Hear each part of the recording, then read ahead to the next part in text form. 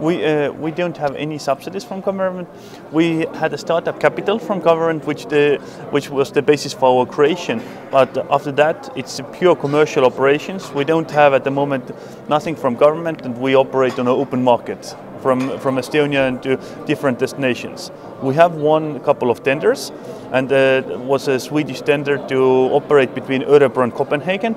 But it is just for covering the operations on the public service obligation, same as done inside Russia or any other country.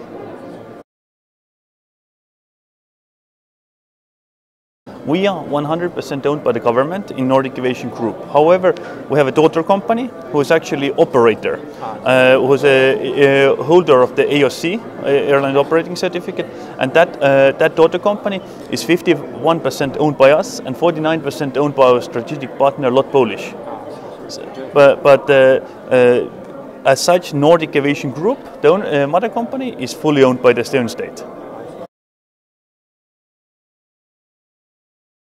Our daughter company, RegionJet, has at the moment 15 aircraft, and they have recently been, I mean, we started the year with 6 aircraft and now ending the year with 15. It's been such a roller coaster. I mean, it's been all of those positive problems, where to get additional crew, where to get additional aircraft, so it's been quite a year. Yes, we already know that we will be growing next year, and minimum we will be at the end of next year 20 aircraft.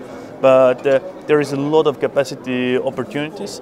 I mean, there will be some growth from Tallinn for our own operations, but we'll be also growing into ACMI businesses, same as we at the moment providing 4 ATR 72-600s for SAS, and we're operating 5 CRJ 900s for Lot Polish. So we'll continue to also develop that field to look for more ACMI opportunities, but we'll also continue to look more PSO opportunities.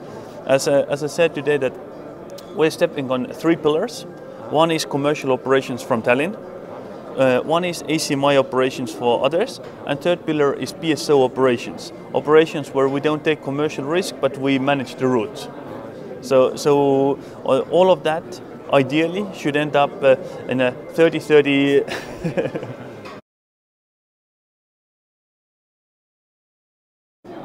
It's something which we have considered. Our next summer route plan is fixed. So next summer there will be no more new routes to Russia. We're just increasing on St. Petersburg. Whereas 2019 we are considering several Russian destinations at the moment in the analysis phase, and we will be making our announcement on these next summer.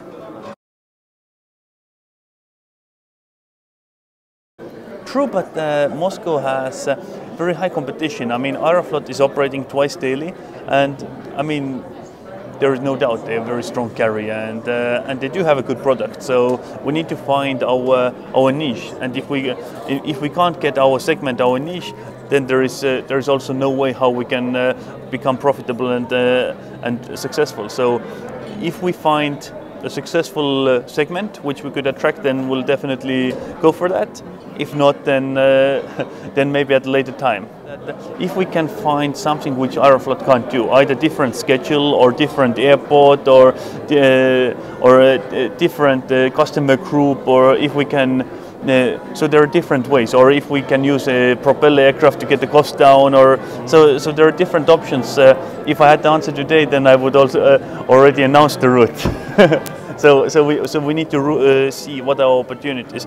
But the Russian market as such is very strong on our agenda. And I mean, truth be told, we are also interested in feeding Moscow, St. Petersburg and other Russian markets via Tallinn to, for example, Ukraine, where we are operating both Odessa and Kiev as of now, and we also have ambitions to connect Russian traffic onwards to Scandinavia and Western Europe. But I mean, Tallinn is no hub. We have some regional connectivity, but it's no Sheremetyevo or Vnukovo.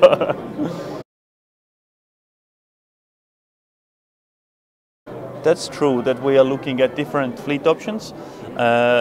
We have now fixed our propellers. These are going to be ATRs, which we took in this year 5. We have also fixed that our regional jets will be Bombardier CRJ 900s. Now the question is, for the next step, what should be our narrow bodies? And I mean, truth be told, that decision is not yet fixed, and I'm not actually even ruling out Russian type aircraft because I mean from the numbers which they have promised, the performance, it's very interesting. I mean, from the numbers in terms of fuel economics, in terms of the cost, in terms of seating, it is very interesting. There is no doubt about it. But now the question is, will they be able to also deliver what is in the numbers, and when? Because every new aircraft type, it makes us cautious because we've seen the delays which came with the A380, which came with the 787, which, I mean, MRJ in Mitsubishi is still on ground 10 years later. So it makes us cautious, but of course, I mean, Irkut is already flying. I mean,